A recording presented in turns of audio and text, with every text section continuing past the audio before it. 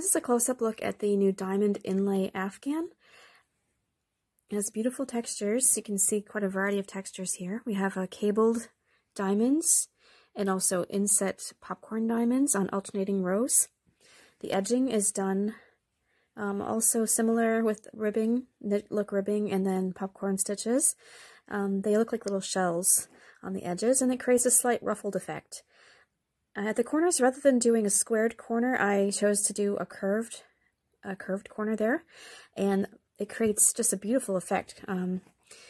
The back of the blanket is just more like an outline of the diamonds and the ribbing.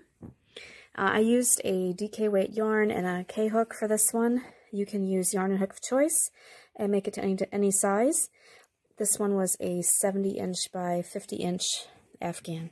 So I hope you enjoy this one. It's the latest one in the 2022 Afghan Club, or available also separately, as are all my patterns.